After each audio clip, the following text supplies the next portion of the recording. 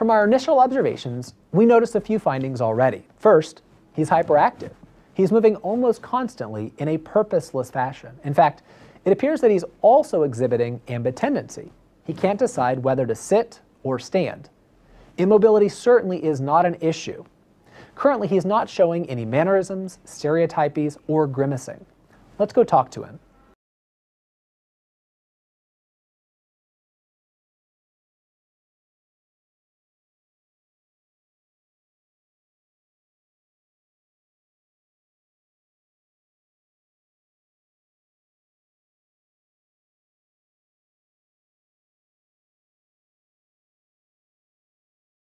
Hi, Mr. Adams. Hello, my name is Dr. Oldham. Nice to meet you, Dr. Oldham. Nice to meet you. That's a vigorous handshake you got there, sir. I'm a vigorous guy. Yeah, I'll say.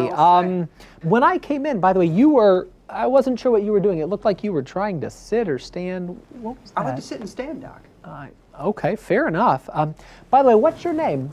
Don Adams. Don Adams, very good. And where are we, Don Adams? We're in the hospital. All right, very good. And what year is it? 2020. Very good. How about this? Could you have a seat for me? Oh, I could have a seat, Doc. I could have a seat. Oh, excellent. So there are a few findings to point out here. First, did you notice how quickly and vigorously he shook my hand? Or how quickly he sat down when I asked him to? These are examples of automatic obedience or exaggerated cooperation with my requests.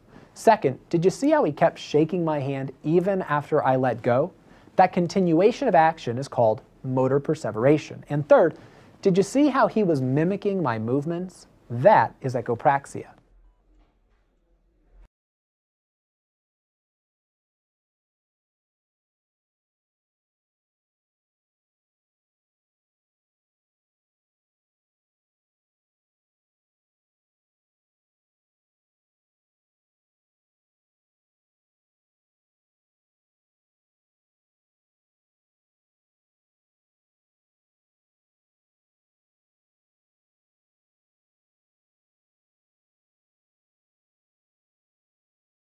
How are you feeling right now? I'm feeling great. I'm feeling great. I'm feeling great. I'm feeling great. Oh, good. Well, I'm glad to hear that.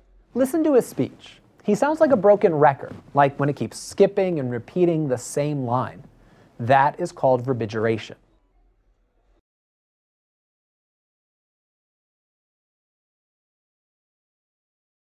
I'd like to examine your right arm if I might. Just go ahead and relax your arm. Yeah, just relax. Yeah, relax it. Now, I'm going to let it go. I'm going to let it go. I want you to just let it fall back down. Let it fall back down. All right, great. You're going to feel some pressure here on your palm. Pressure here on your palm. Excellent. Now he's exhibiting a new speech pattern. He is clearly repeating my words. This is an example of echolalia.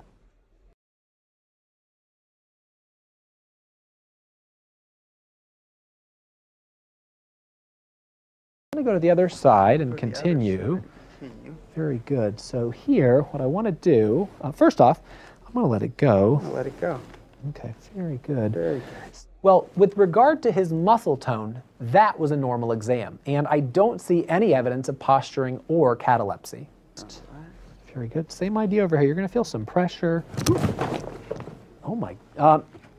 Any particular reason you decided to shove me? I just got the urge, Doc. I just got the urge, Doc. I just got the urge, Doc. But if you get the urge again, do you think you could let me know? Oh, I can let you know, Doc. I can let you know. Here, we see a mild case of combativeness, an aggressive and purposeless act directed at a living thing, me. Thankfully, there was low potential for injury here, but it's important to be aware that patients with catatonia can be unpredictable and rarely be aggressive without warning.